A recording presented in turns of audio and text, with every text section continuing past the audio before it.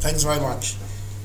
So let's ask the question, who wrote the book? I'm glad you had that summary.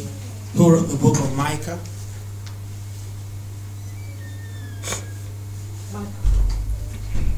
Micah wrote his own book. What gives you the impression that Micah wrote it? Because it is prophecy. The word of God came to him. The word of the Lord came to him. So we assume he wrote it, even though someone else, his assistant, may have documented the prophecy, as in Baruch and Jeremiah. Yeah? Or one of the letters of Paul, I think the letter to Rome, was not physically handwritten by Paul. Okay? And we can also ask the question, when the book was written, what dates the book for you? It's the time of King Hezekiah. Okay, gives us the kings who were ruling at the time. Were they good kings or bad kings? One was good, one was bad, one was good. Who is bad, who is good? Ahaz was bad. Sorry? Ahaz. Ahaz was bad. Ahaz? Okay, it's bad for a while, yeah, towards his end. Jotham was kind of good. Jotham was okay. Hezekiah was good. Hezekiah was good. Yeah. So then, does not tell you that even during the time of the good kings, sin was still reigning, Yeah.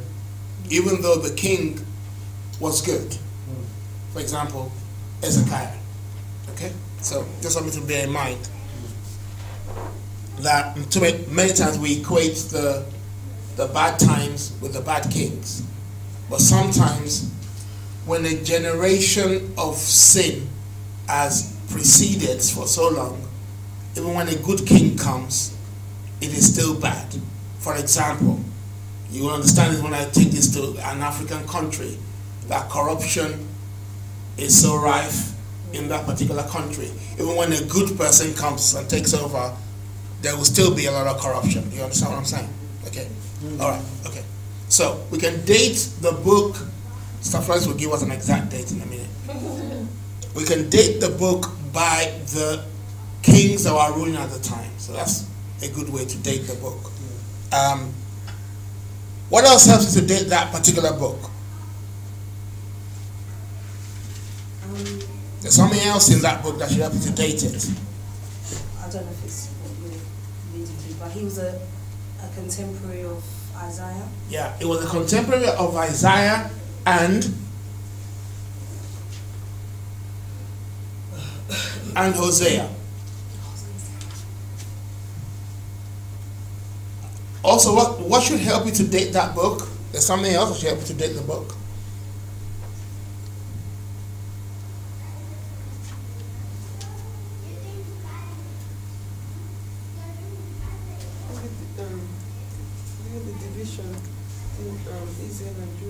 There was already a division between them, okay? A little bit closer, a little bit later than that. This is a what type of book? A pre or post? Pre-exilic. Meaning they had not gone to exile yet. Yeah? Something else that you have to date the book was that Assyria was still ruling. So this is before Babylon. Your phone is distracting me heavily today. Sorry, Pastor. I really don't like it. I think you should stop it. You need to stop your phone. Sorry, Pastor. Otherwise, I'll start drinking my tea in prayer. All right. Sorry, Pastor. And don't keep I'm so sorry. and don't keep biscuit. I'm having cereal. I'll bring my rice and plantain. You definitely won't like that. All right. I have to get you back for that. Don't worry. Sorry. Okay. Why was the book written?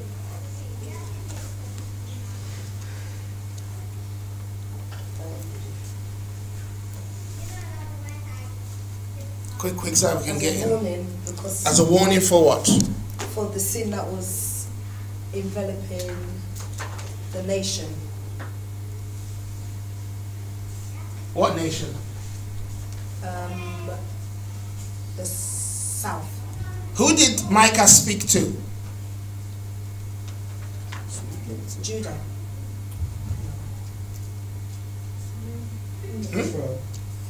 What did you say? Samaria. Jerusalem. Samaria and Jerusalem. So what's that? Israel. Israel. What's Israel? It's the 12 tribes. No, there's no 12 tribes now. No, 10.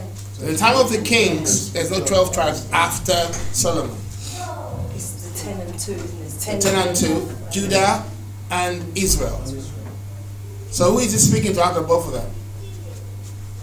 He's speaking to both. Okay, what's the capital of Israel? Jerusalem. No. Is this Samaria? Samaria. Yeah. What's the capital of Judah? Jerusalem. Jerusalem.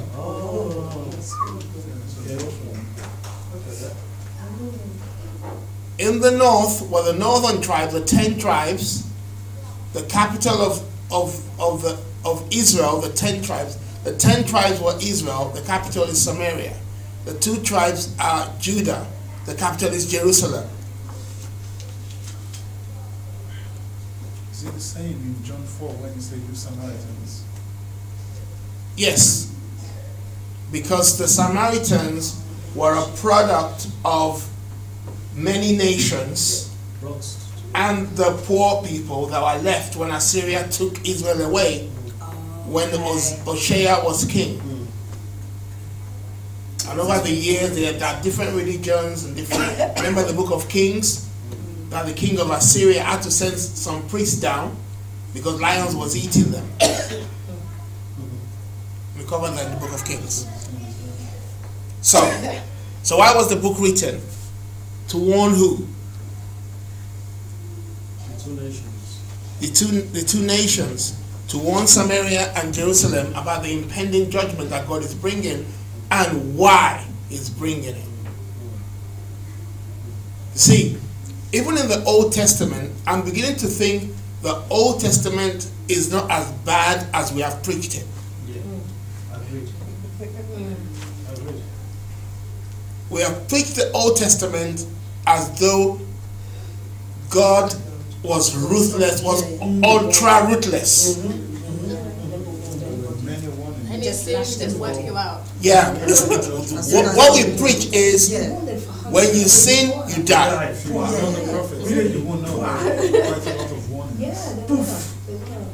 But even in the Old, I'm learning from these minor prophets that even in the Old Testament, God didn't do this, you sin, you die thing that we preach. Well, you know what we do? We point out those rare instances, like the one, the Achan. Yeah. Instant death. Yeah. Or the man that touched the ark, instant. Yeah. So we think of those instances. Okay, how about people who get stoned to death for sexual immorality? Sorry? Stoning to death for sexual immorality. Those kind of examples. Yeah, but hang on a minute. By the time someone is being stoned to death for sexual immorality because they slept with an animal, they would have had a habit of sleeping around. You don't just go and sleep with an animal one day. It doesn't work like that. I mean, I don't know. I don't think so. In addition to that, the Canaanites were actually the people that has all this kind of culture. That's very true. And they are actually demonically oriented. They are into demon worship, all these acts. That is why God warned them before they enter into that land. Don't do this, don't do that. Because once the act is committed, there's a release. Actually, beyond that, that's why God told them to eradicate the Canaanites.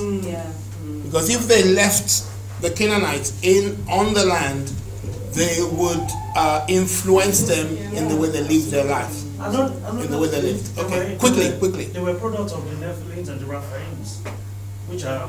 Okay, then somebody says who is that, and then you're going to take us back to Genesis. Yes. Yeah. Okay. Good. Yeah, sure. No, it's fine. Okay. So we kind of know why the book was written. Okay, let's go on now. Let me give you an overview of the book. The name Micah means what? You just saw it. Your eyes are so sharp. Who is like God? And he plays around with that name throughout his book. Who is like God? Okay? Okay, if we have some time, we can do that. Then let's go pick. We said he was a contemporary of Hosea and Isaiah. Okay, let's say this. Hosea was from the where? Where was Hosea from? North or south? North. And he spoke to Israel. Yeah? And at the same time that he was speaking to Israel, Micah was speaking to Judah. Even though Hosea also spoke a little bit to Judah, he majored on Israel. Micah spoke a little bit to Israel, but majored on Judah. So God was always speaking to his people about their behavior before he took action. And when you look at the period upon which his ministry took, God gave them many, many years to repent. It wasn't, this is not a 1 year repenting. This is like a 20 years, 30 years, 40 years, 100 years nearly of repentance. Okay? Because before Judah went to captivity, Israel had gone to captivity 100 years earlier, at least. So now, okay. Next thing is, there's a song that I believe was framed from this book. What's the song?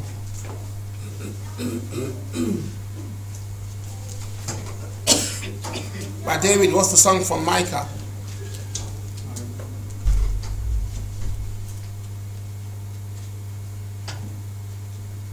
Tell me about my house. As for me. As for me. He says that twice in his book, as for me. And we're going to look at that in a moment. As for me. Now, another thing about the book of Micah is that some prophecies about Israel, but not too much. Okay, I've talked about that. Judah had copied the sin of Israel. Do you notice that? Israel sinned first in Samaria by what?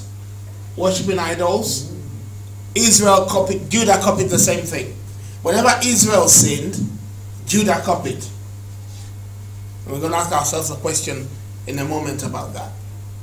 So, one of the reasons why God was upset with Judah was that Judah even saw Israel go into captivity. And they still did the same thing. It's weird how that happens sometimes.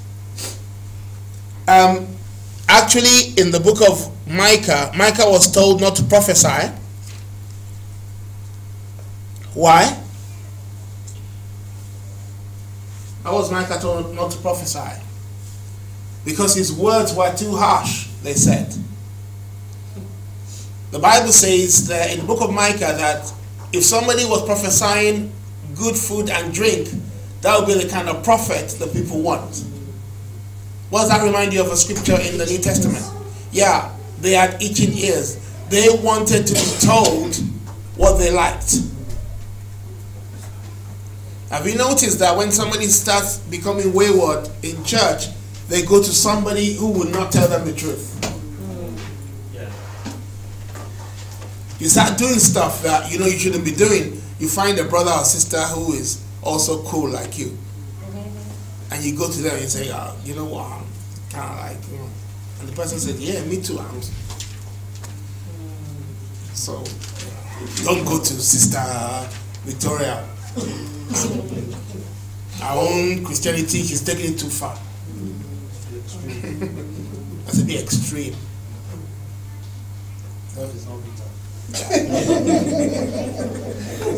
Nice try. That's what they say. So don't go to other people because they're gonna just All right. So you find those verses there. Leaders also have gone astray in chapter 3, verse 11. The leaders of the people have gone astray, which is always the pattern, as we have learned over the months, of what happens when a particular country, by the time a particular country goes down, it's because the leaders themselves have gone wayward. So I've always said that for someone in Nigeria to change, all the leaders must be eradicated. Yeah. And There's nothing like natural death. No, they must all be removed.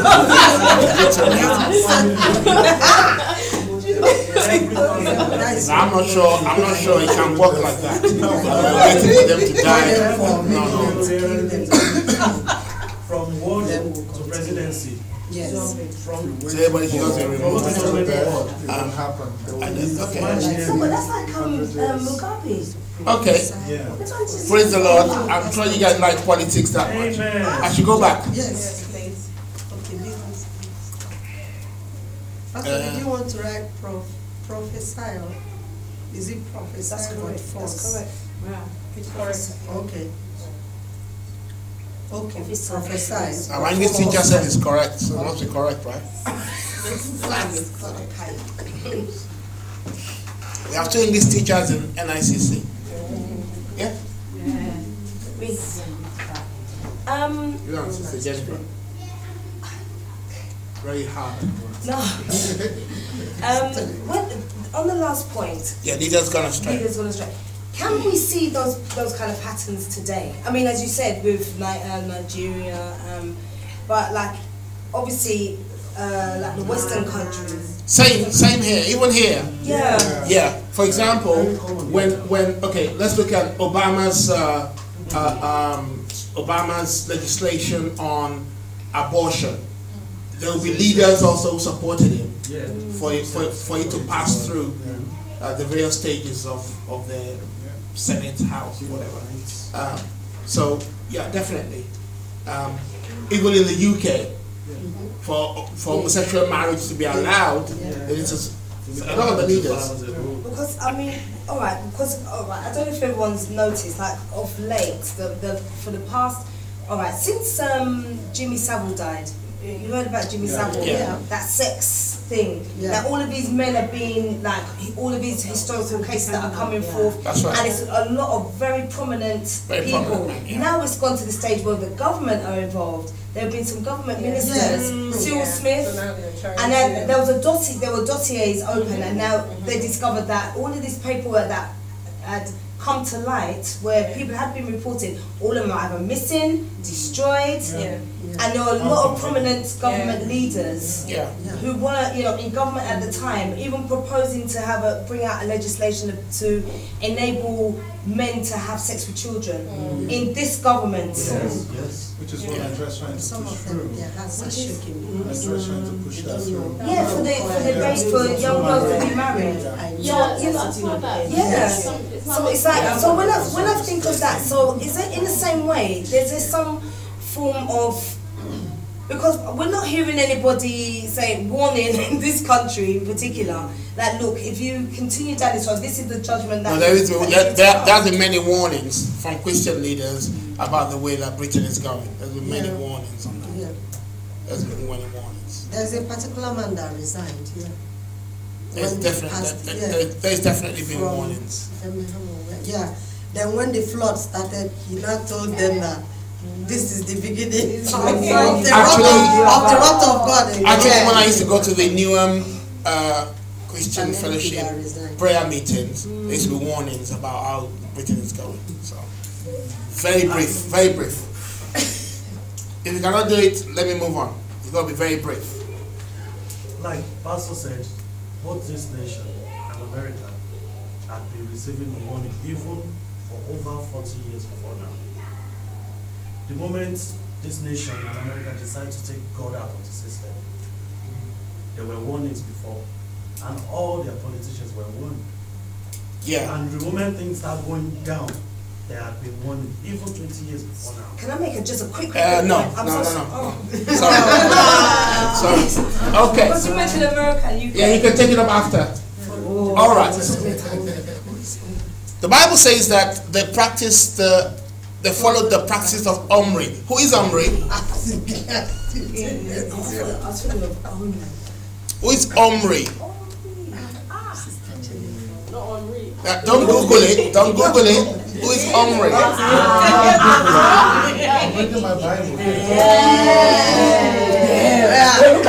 can close the window.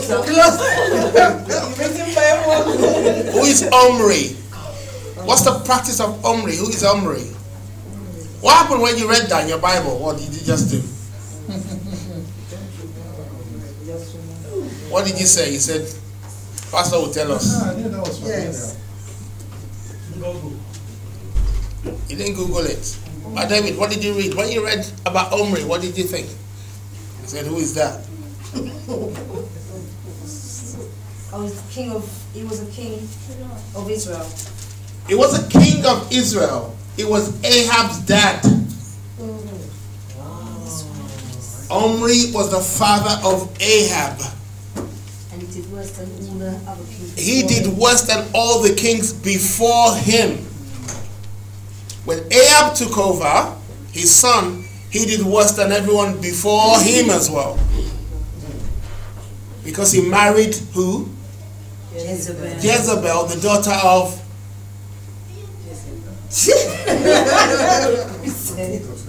the daughter of who? Ethbaal. Ethbaal, yeah, king of Sidonians. Okay. Then we know that God gave us in this book a type of the day of the Lord that was going to come because of the sin of Judah. You will notice that Micah, though he mentioned Assyria, okay, let me ask you this: Who took Judah to because go careful about prophecy now. Who took Judah to captivity? Who took Judah to captivity?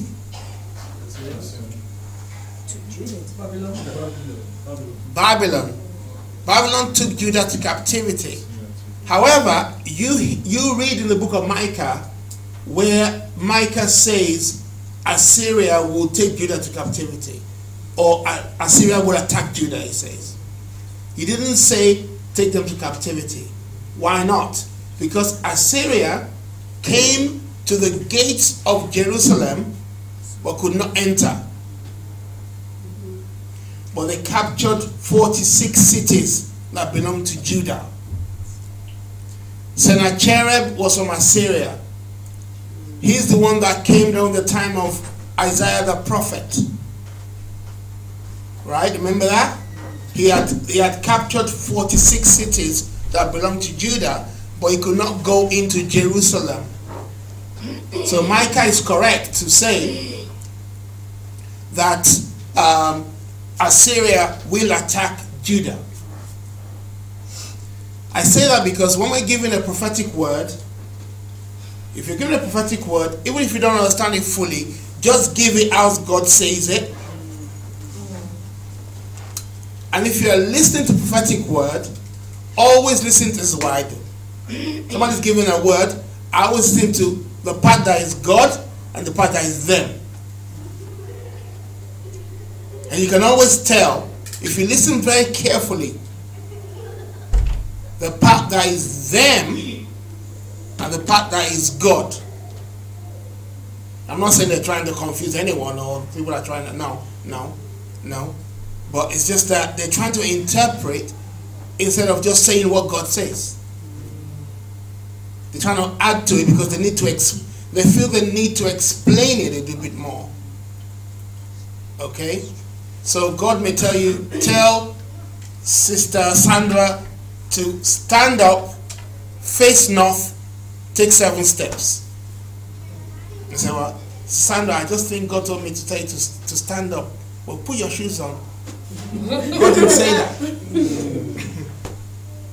That's your own bit there. So she stands. She's listening well, so she stands up. because she knows you're speaking by the Lord. So, but if we're given a prophetic word, even if we don't understand it fully, just give it as God says it. Don't try and add to it. And if you're going to add to it, say, this is not, I'm thinking, maybe this is what it is. Okay, well, just thank God that, it's not really come across too much of an issue there. Assyria would invade Judah, not take them into captivity. Then we hear about the restoration, as Bakone mentioned earlier on in chapter 7, verses 14 to 20. So, some popular verses. Give me a popular verse in Micah. Chapter 4. Says what? Says, I think it's the same thing in, yes, it's something in Isaiah 2, where it says the mountain of the Lord will establish. Yeah. Yeah. And also we have the fulfillment of it, or a picture of it in the book of Zechariah. Okay. Yeah, you're right. Anyone else? Another popular? There's a much more popular one. That's popular. Chapter 3, 3 verse 8 says, truly I am full of power by the Spirit of the Lord. yeah, truly as for me, I am filled with power by the Spirit of the Lord. Okay, that's another popular one. There's one much more popular than that. 2:7. Chapter 7. 2:7. Let me take 2:7 first. Says what? O thou that art named the house of Jacob, with the Spirit of the Lord, certain this is doing. Do not my works, do good that worketh uprightly. Okay, that's not as popular as I thought. But go ahead. 7:8. Do not gloat over me, my enemies. You're not going to run my enemies, even though I've fallen. No, it's in chapter 5. The most popular verse from the book of Micah, I think, is in chapter 5, verse 2. But you, Bethlehem, Ephrathah, why? Somebody said, I didn't even know that scripture came from there. It came from Micah. It's quoted in Matthew. So I think I kind of got that. Somebody read chapter, okay, no, you've said it. Chapter 5 verse 2. Chapter 6 verse 8. What's that? Chapter 6 verse 8. He has showed your man what is good and what does the That's right. just love myself. Yeah. And when our Lord picked up that scripture in the book of Matthew, interpreted it as, I don't know, desire, sacrifice, but he wanted the Pharisees to show mercy. All right. Now let's look at one lesson. I think probably if we can do two. One of the lessons from the book of Micah. Lessons from Micah. Somebody read please chapter 1 verses 5 to 8. And we will discuss this lesson. All of this for the transgression of Jacob and for the sins of the house of Israel. What is the transgression of Jacob? Is it not Samaria? And what are the high places of Judah? Are they not Jerusalem? Therefore I will make Samaria a heap of ruins in the field, places for the planting a vineyard. I will pour down her stones into the valley, and I will uncover her foundations. All her carved images shall be beaten to pieces, and all her pay as a harlot shall be burned with the fire. All her idols, is that right? Yeah. All her idols I will lay desolate, for she gathered it from the pay of a harlot, and they shall return to the pay of a harlot. Okay. So, in that passage, the worship of idols was the key reason why God is upset with Samaria and why God is upset with Judah. The worship of idols. So tell me, in the Old Testament, what does the worship of idol mean and what does it entail? Briefly. Yes, the worship of idols simply means worship of other gods. Worship of other gods. But it Okay. also involve, every worship of idol also involve aspect of sexual immorality. Okay. It always go hand in hand. Very true. So if you look at the golden calf, the people got up and indulged in pagan revelry. So which means that there was sex involved in the idol worship. Much of the idol worship you had temple prostitutes, both male and female prostitutes were there. So if you were a woman, when you gave your oil and stuff, you also had some sex with it. And if for a man, when you gave you had as many as you wanted. So now, what else? What else were involved in idol worship? What else? Someone else, please. What else? Human sacrifices. Sorry? Human sacrifice also. Thank you. Human sacrifices were involved. So a god of, what's that god that was sacrificed to? Molech and Sepharvaim. I don't remember Chemosh being sacrificed to, but it's possible. Definitely Molech and Sepharvaim were sacrificed to. So pagan idol worship also entailed the sacrifice of mostly children. Maybe because they couldn't run away. No, but that's also they're seen as pure, aren't they? So Yes. that's a purest form of. Yeah. It's the same as a lamb, because that's pure. A 1 year old. So baby. Yeah, 1 year old lamb. So, and that still goes on today in some cultures. All right. So now, what else? What else? Oppression of the poor. They oppress the poor. They oppress the poor. That's a result of that mindset, as opposed to actual part of that worship when they went to the temple to worship. What about the Asherah poles? Yeah. What about it? I know they use the Asherah poles, but what does that involve?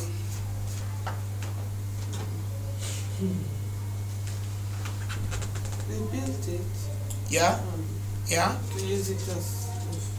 Okay, okay, let me help you out with that, because when they built the images of a particular god, they either removed God's own ceremonial items from its place, or they pushed that aside, and that god now became the leading thing in the temple, Moses' tabernacle.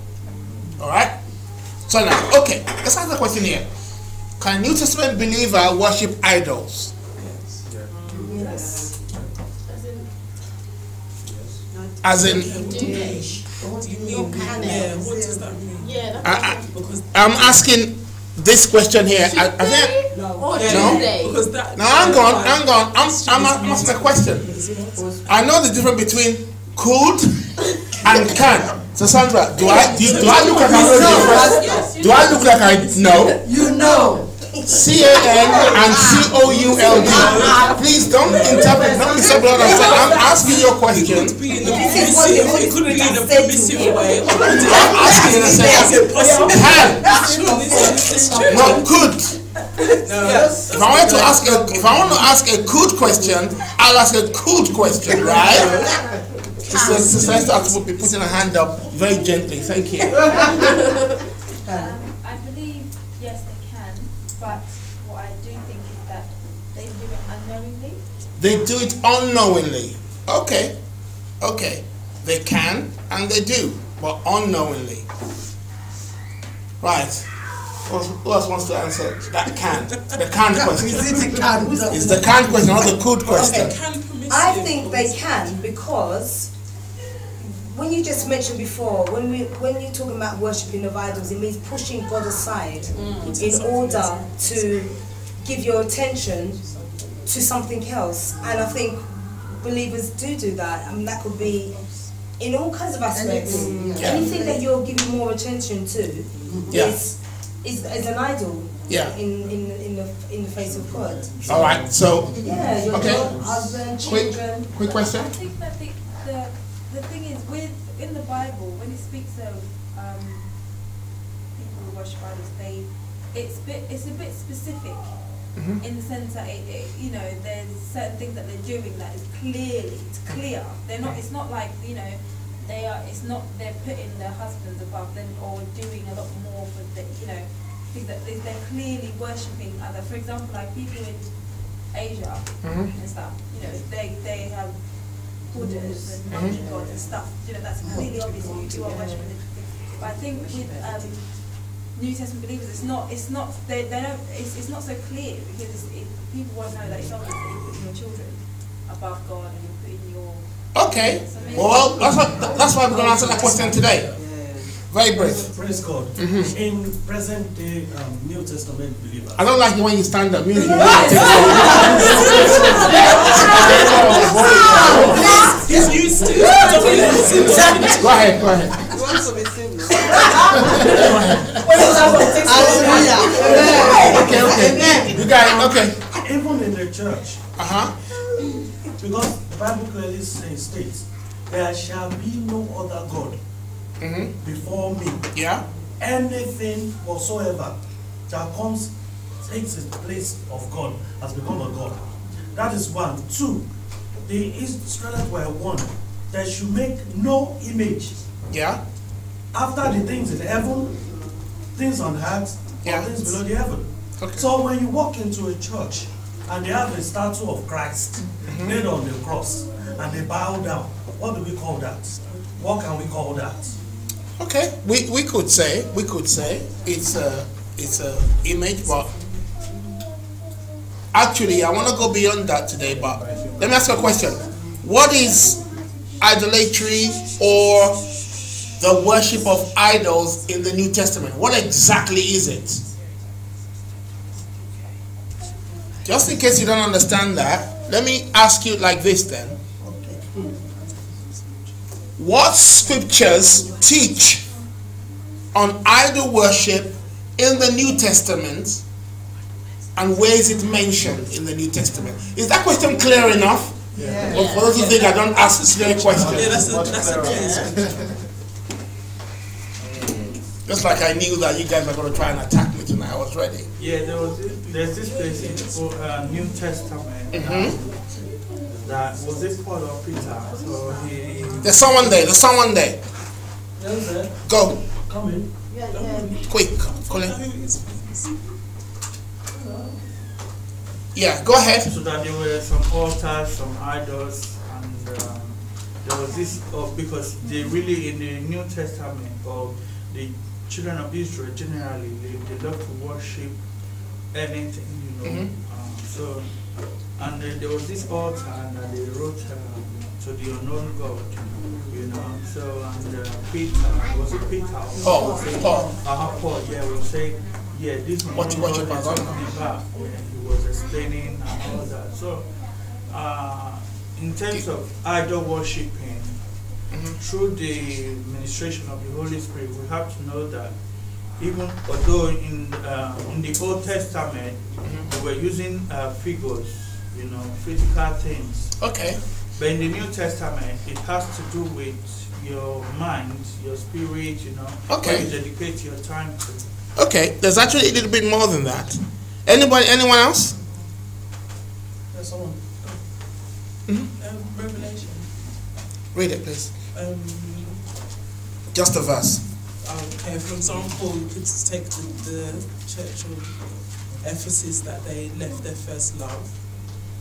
Could be one. Or in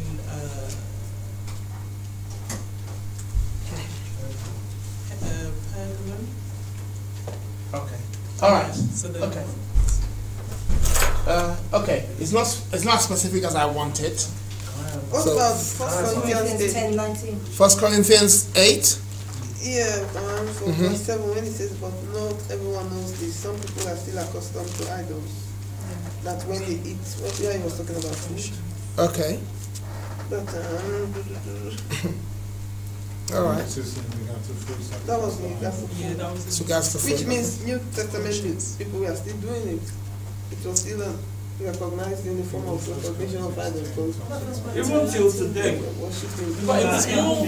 Okay. All right. But in that was not. That's not the context of what is the, just there. It was part of yeah, people no, because of the whole. no. It's not. He wasn't teaching about idol worship. No. So let me show you idol worship in the New Testament specifically. Okay. So that when you leave this space today, you are accustomed to and you understand truly what idol worship is as defined by the New Testament. I'm not saying that somebody thinks you said it was wrong, but there are more definite scriptures that talk about that. Definite scriptures. Yeah? Can, could, not can, could. Praise God. 2 Corinthians chapter 6. I'm going to give you two scriptures. This is one of them. 2 Corinthians 6, and I'm going to read it for you. Do not, verse 14, do not be yoked together with unbelievers. For what do righteousness and wickedness have in common? Or what fellowship can light have with darkness? What harmony is there between Christ and Belial? What's Belial? It's a god. What does a believer have in common with an unbeliever? What agreement is there between the temple of God and what? Idols. Okay, I'm going to explain in a moment. For we are the temple of the living God, as God said, I will live with them and walk among them, and I will be their God and they will be my people. When somebody is unequally yoked together with an unbeliever, you are messing with idols.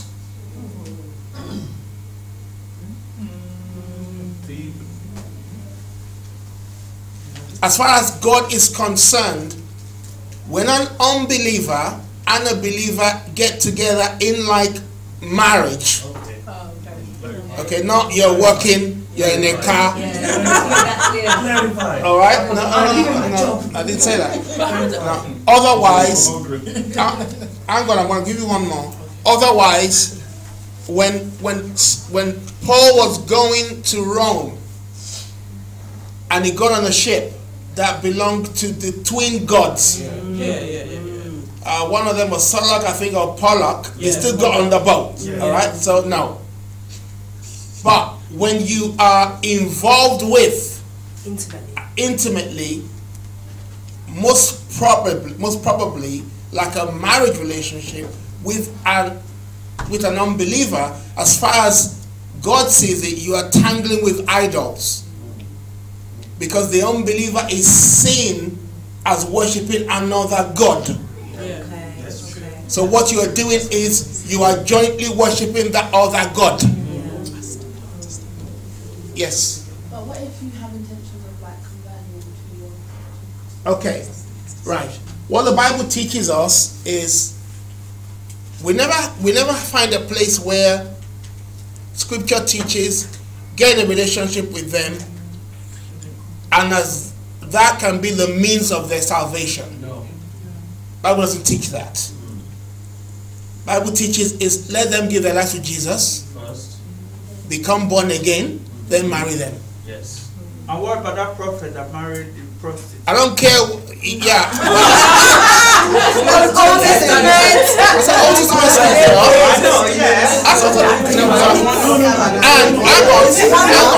Let me answer that another way. Actually, let me answer that another way. God that. Okay, go ahead. Why is fooling like? Go ahead. He did it willfully. Go ahead. Yeah. Basically, what I got from this is if a believer marries an unbeliever, because our bodies are the temple, to now marry an unbeliever is to defile the temple of God. It is. So and idolatry practice defiles the temple of God. As we said, they remove the utensils of God and put in a new type of utensils. like one of the kings did. Yeah. Yeah. Praise God. Then why do you, if you are, let's say, you're married, you're both unbelievers, just one of you become, why does God suggest provision for that? Yes, because aren't you completely he or she defiling you? no, because you are already married. Yes. As unbelievers. Yeah. Bible teaches that in 1 Corinthians chapter 7. Yeah. Yes, go ahead. Yeah, is that I wanted you to tell me the scripture. 1 Corinthians 7. Because I remember reading it or listening to it on audio that basically stay in your circumstance. So if you're two unbelievers and one of you is saved, that does not now permit you to divorce them and marry a believer. You need to stay in that circumstance and pray for them, basically. Actually, your holiness sanctifies the wife or the husband who is not saved. And they do get saved. Yeah, it looks to me as though they're saved, but that's another question. I'm not sure I want to deal with that right now. But yeah, so are you sure? Are you clear on that? Okay, when two people are not believers, and we cannot say, okay, I don't believe in Jesus now. Okay, now I believe in Jesus.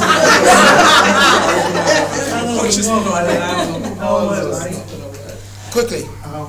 Also, except in a situation where the unbeliever walks away, I think it frees you in that case. In 1 Corinthians 7 talks about if the person walks away. Now we have to now think, what does that mean? Walk away. If the person says, okay, I don't like the fact that you're going to church, so I told you not to go to church. You say you're going to go to church, so I'm walking away, meaning I'm going down the road, but I'm not going to get married. If they don't get married, you are still not allowed to leave that marriage. But anyway, let's go. Second one is Colossians. Colossians chapter 3. Somebody reads verses 4 to 6. Colossians 3, 4 to 6. Please read. Let's go. When Christ, who is your life, appears, then you will also appear with him in glory. Put to death, therefore, whatever belongs to your earthly nature: sexual immorality, impurity, lust, evil desires, and greed, which is idolatry. Which is what? Idolatry. What is idolatry now? Sexual immorality. Sexual immorality. What else? Impurity. Greed. You know what shocked me? Greed. It's idolatry. Wow. And then in Matthew 6, 6:24, again Jesus said you can't serve both God and money. It shocked me to realize that greed is idolatry. It's from the devil. We know that sexual immorality is. Did I really know that sexual immorality is idolatry? Okay, yes, when we put some scriptures together, 1 Corinthians 6 and stuff, whoever is unites with the apostles is one with that in spirit, and you know that. But greed lust is idolatry. All those things put self before God. Because this is whatever belongs to your flesh. All those things, they put self before God. Read for me the Amplified in that version. That's some.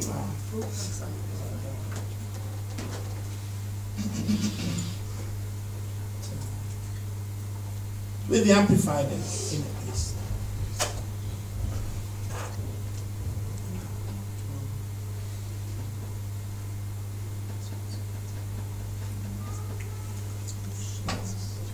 Amplified.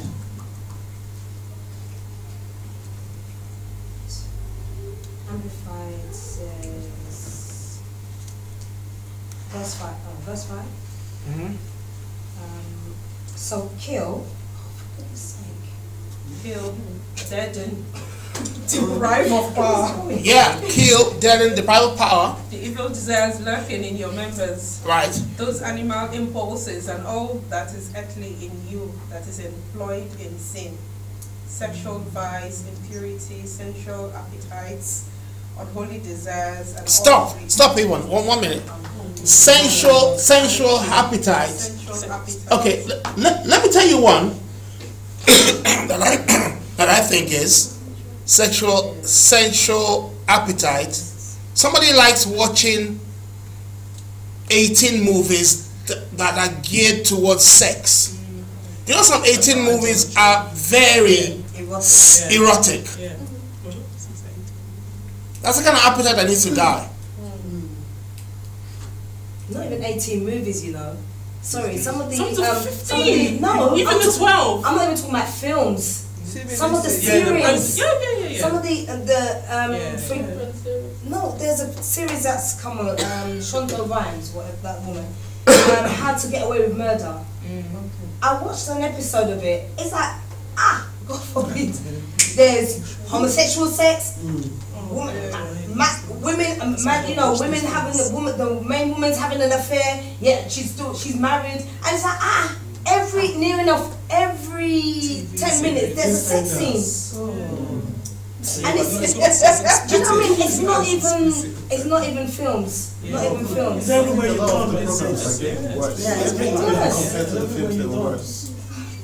Okay, who's got an NLV translation? I'm sure that would have the same kind of level. Anything that is shown after good 9. NLV. But if you're online, you can watch it any time of day. It's not about even after 9. Colossians 3, NLV. NLV. Oh, sorry, Sandra, please finish reading that. Okay. Sensual appetites, unholy desires, and all greed and covetousness, for that is idolatry, the deifying of self and other created things instead of God. Right. Yeah. Okay, NLV, please. Same verses.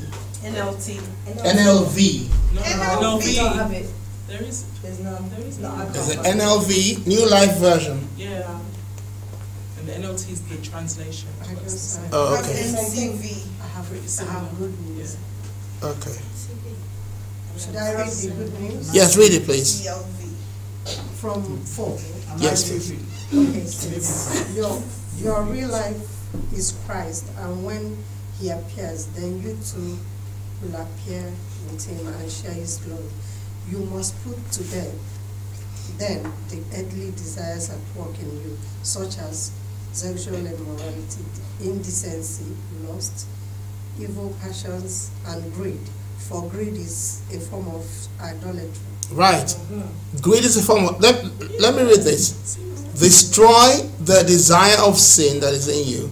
These desires are sex sins, anything that is not clean, a desire for sex sins, and wanting something someone else has. This is worshipping a god. It's interesting, isn't it? But how do you, okay, that wanting what somebody else has, how Yeah. do you succeed? What do you, okay, if you want to succeed at something, how are you going to succeed if you don't want what other people have? Okay, right, okay. Let me give an example of wanting something somebody else has. It's like we talk about keeping up with the Joneses.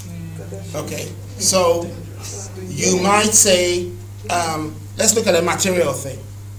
So somebody has a nice car next door to you, and you go outside every morning, you look at that car, and you think, my God, I just wish I could have that. Then you start thinking, they don't even deserve it. I mean, I deserve it. Then you start doing stuff that takes you away from what you believe so that you can get it. It becomes your priority. It now becomes your priority. You say, well, give to church. No, man. I can't save off this car. No. It's now become an obsession for you to get that. Now that's become a greed. That's a greed now.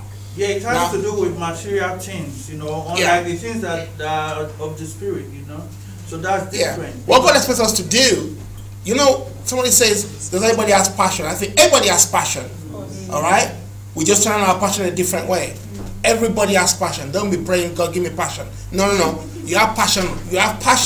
You You're just not using it for God. That's all it is. So, but if you look at somebody else who has a nice car, you think, oh man, if they can buy that car, man, I just know that one day I'm going to get mine. Okay, Father, I thank you. I received that car in Jesus and I believe it. Praise God. And you claim it by faith. And you walk towards it genuinely. You're not kind of giving everything else away so they can get that car. Then that's a good way to look at it too. Okay. And you ask yourself also, is that the way you envy for spiritual things? Because the real passion, there's no scripture that tells us don't thirst after spiritual things in an unusual way. No. So let the zeal of your father's house consume you. So you have that zeal should be used to chase God, not to be chasing things. So that's the balance. So I agree with you that how are you going to progress if you don't look at somebody and say, well, they have a nice job. I mean, come on, I should have a nice job too. Yeah, that's good. And then you start pursuing it by working towards it and stuff. But it doesn't become an obsession. It doesn't become something that takes you away from God. You see, if God is first, then everything else will be in moderation and you will get there. Okay, so, am I clear? Yeah. So I'm not saying don't look, but watch how you look. And also it depends on what you're looking for. Botox. Botox. No, but it's depending on what you're looking for. What did you say, sorry? People that go for all this Botox and they want to look like somebody else. Okay, yeah. You want to look at someone else, you start doing implants and stuff like that. But two girls have died because they want to have the same butt as Kim Kardashian. They have died. You know what I mean? You know what I'm saying? Okay, she's put her hand up. Okay, quick. With like, you know, yeah, go ahead. Yeah, but there's a difference because like it's one thing to want. Excuse me. Yeah, go ahead. What someone else wants, as in, oh yeah, I'd like to also have that, and you, like you said, you work towards it and stuff. But then there's wanting what someone else has, like you said, to the point where, okay, you shouldn't have it, I want it. So like people who feel no way to wreck a marriage because you don't deserve him. Yeah. So you should be mine. And you know, so instead of praying for a good husband like that, now take that one. Yeah. No. There was a woman who there's a woman who had there's a woman who had a picture of herself. She cut Gloria Copeland off. Yes. Had a picture of herself with Kenneth Copeland, and she's praying about it. She's getting her church to pray about it, and the church, the stupid people also are praying about it. That she would die, Gloria would die. Speaking death to Gloria, that she would then take Kenneth and be married. That's greed. That's an idol. That's like, you know. And the man would want to marry you. She's crazy. She's a loony. Somewhere the devil has come in there to take advantage of the same thing like when you have your screen idol like Brad Pitt on your wall, or David Beckham. He's a married man, but so many women are lusting over this man. He's married with children, but women, they're determined. All right. Take it. So he's been talking, so go. No, I was going to say that also quick. True in terms of roles or something that someone a role that someone is occupying that somebody wants. There'll be people that will do whatever they can to make sure they get that job by whatever means. So if they have to devise something, they have to plant something or whatever to get that person out of that job so that they can put themselves in that. Yeah, they want to sabotage the person. So it's interesting to know what the New Testament calls idolatry. So let's be careful not to practice it. Because it's easy for us to laugh at the Old Testament saints and say, yeah, because they went to get some God and they had an image. Well, what about us? You know, let's kind of look at things a little bit more differently. Amen. All right, let's just pray. We'll pick this up next week and we'll go on from there. Just to remind us that by now we've done almost all the Old Testament. We've only got about 4 or 5 books left: Daniel, Jeremiah, Ezekiel, Songs of Solomon. Oh. No.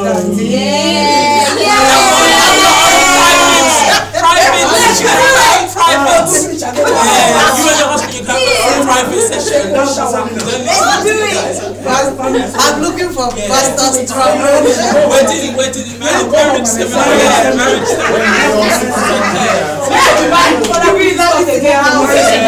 Seriously, you'll be like, Pastor, sorry. I'm sorry, Pastor. You see what it was? Woman of God.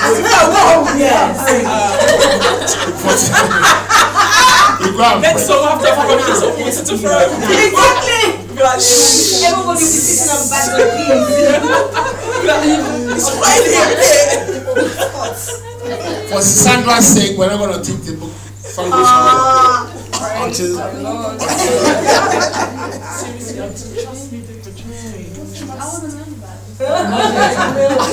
can read it yourself. Cover your ears. You can read it yourself, but you are not allowed to ask me questions. Let Pastor teach it. There's one thing reading it, there's another thing hearing it will bring out something. You don't want to know. Trust me. Yes, she does. You do when she's ready. Seriously. Okay, let me give you a scripture that summarizes the Song of Solomon. Do not awaken love until it's ready. Alright, so if you're ready, let me just stop there. Alright. So we got Daniel. Songs of Solomon. Yeah. Ezekiel, Lamentation. Okay, Ezekiel, Lamentation, Daniel, Jeremiah. 5. That's it. That's all we got left on the Old Testament. There's 5 books. I was gonna say we'll finish it by the end of the year. So we're gonna do that. Okay. So let's keep reading. Please read ahead. I think the next book is likely to be Daniel. So we'll tackle Daniel and Ezekiel together, or in succession. Thank you, succession. Thank you. So we're gonna look at Daniel first, then we'll look at Ezekiel because they're kind of prophetic books in that way, eschatological books. And Daniel will prepare us for a bigger book of Ezekiel. How long Ezekiel will take, I don't know. Either we're going to do it brief, or we're going to spend a lot of time on it. Yeah, so I'm going to crash out. Okay, so let's give an offering and bless the Lord. Amen. Hallelujah. And you guys are just sitting down. It's after 8. The one and encore. It's after 8, so we need to kind of pray and go. Amen.